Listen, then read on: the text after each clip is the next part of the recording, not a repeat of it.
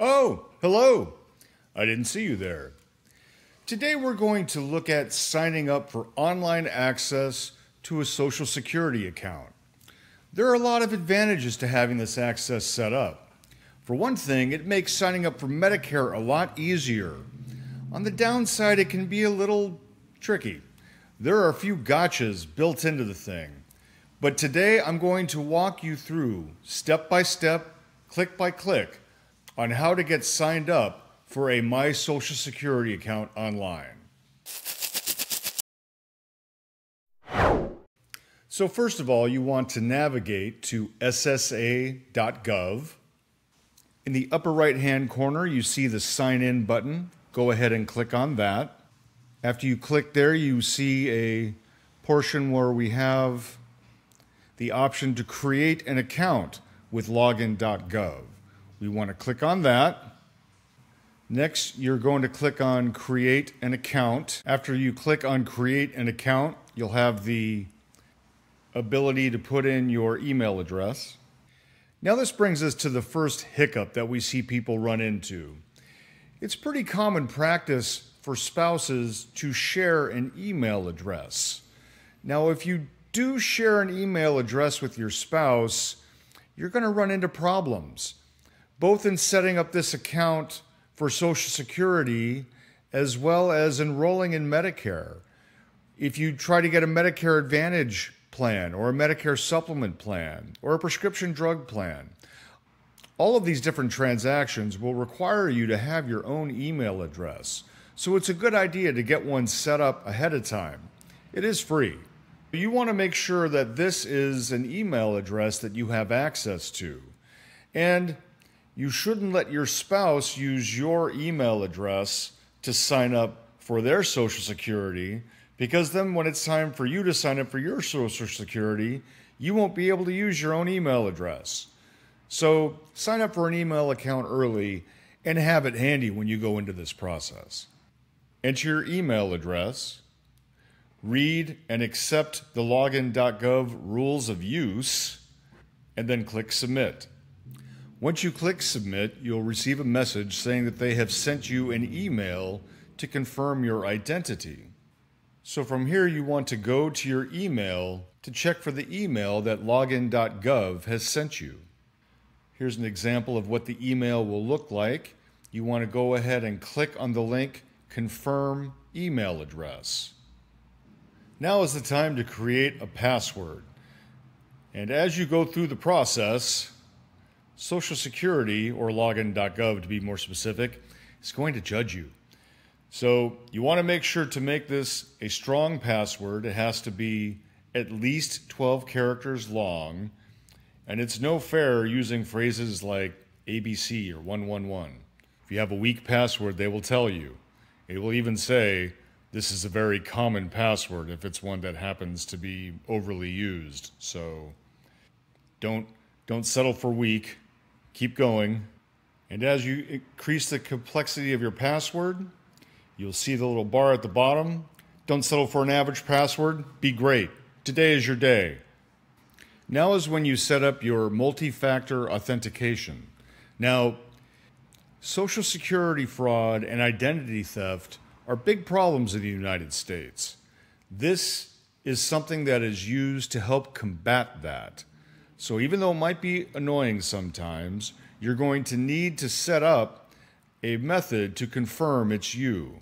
I'm going to go ahead and choose text or voice message, but you can choose whichever method makes sense to you.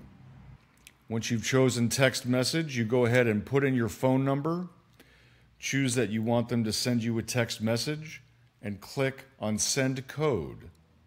Once you receive the code from Login.gov, go ahead and enter it here, and then click Submit. Congratulations, you've added your phone to your account.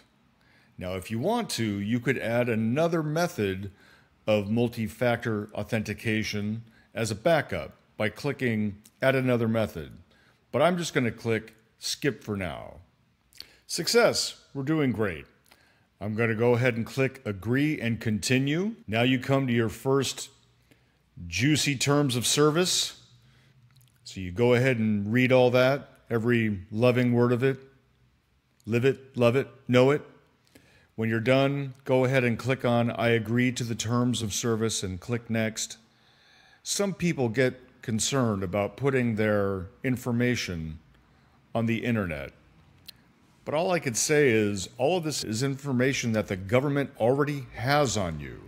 That's really what they're doing, is just confirming your identity to make sure that you are who you say you are, so they don't give somebody else access to your Social Security account. So go ahead and fill in all this information. It is inevitable. And then once again, put in your phone number and click next. Then you're going to get another activation code. This one is going to be longer and begin with a letter and a dash.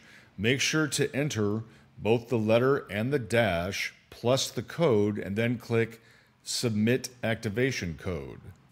Congratulations, you now have access to secure online services. Go ahead and click Next. But wait, there's more. More general terms of service. Go ahead and read through all of it. Savor every word. I'm sure you'll read every last bit of it. Click Agree to the terms of service, and then click Next. Sometimes Social Security will have you verify your identity. Other times they will not. If you're one of the lucky people that gets to verify their identity, I recommend you choose your driver's license, learner's permit, or state-issued ID. It seems to be the most reliable method.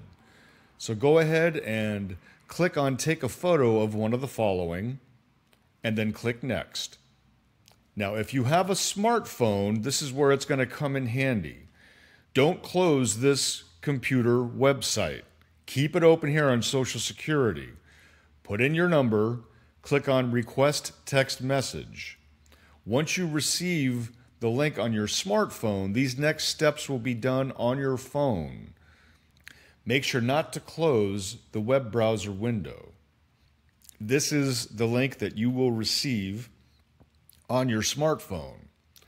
Go ahead and click on the link, and it will open up the application that will allow you to upload a picture of your driver's license.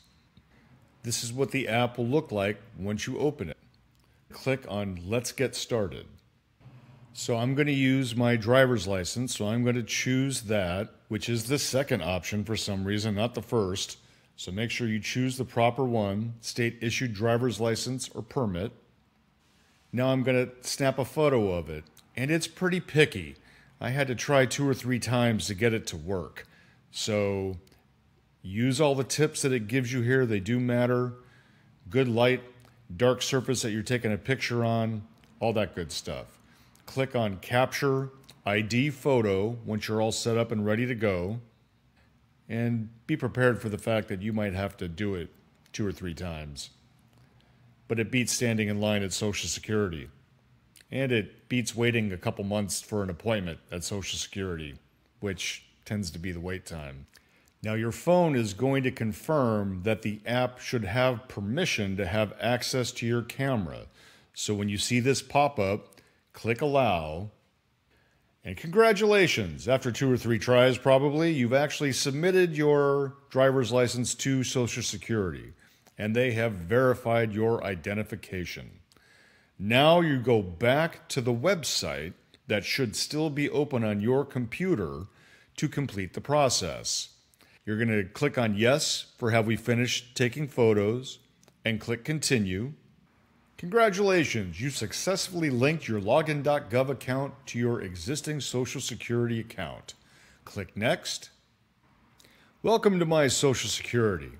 Now we're going to go ahead and set some communication preferences.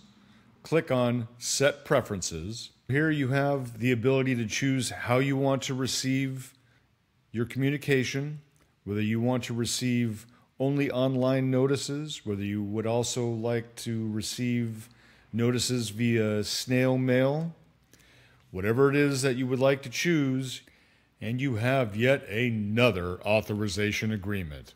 Today is your lucky day. Once you have read it, you can click I have read and agree to the authorization agreement, Then you select your notification preferences.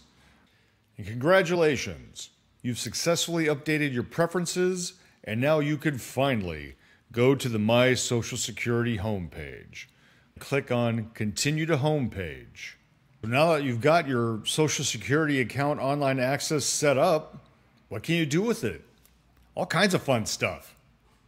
For one thing, it gives you the earliest possible access to your Medicare number once you qualify for Medicare. You can also audit your account to make sure that you qualify for Social Security. It's possible that we missed the 40 quarters we need to qualify for Social Security. So well before it's time to retire, take a look at it and make sure there aren't any corrections that need to be made. You also could have had a past employer that didn't do the right thing. So it's worth taking a look at, and taking a look at early. You could also see what your expected level of income is. You're able to request Social Security card. If you've lost yours, you can get another copy. You could get a copy of your benefit verification letter. And you can make sure that you qualify for Social Security. This is also going to be the same qualification for Medicare. Make sure that you have your 40 work credits that you need. Then you could also look at your retirement calculator and see what your different levels of income will be, whether you retire at 67 or whether you retire early or you delay it. So getting access to My Social Security is by far the easiest way. If you try to call Social Security, you'll be on hold for hours. If you want to make an appointment to go see Social Security in person, it will take months to get an appointment. So if you're not exactly a digital native, make sure you do this well in advance and don't wait till the last minute. Thank you for watching. Please don't forget to like and subscribe if you found this video helpful. And make sure to check back in for future videos with more helpful tips on Medicare, Social Security, and all your insurance nerd needs. Thank you. Have a great day.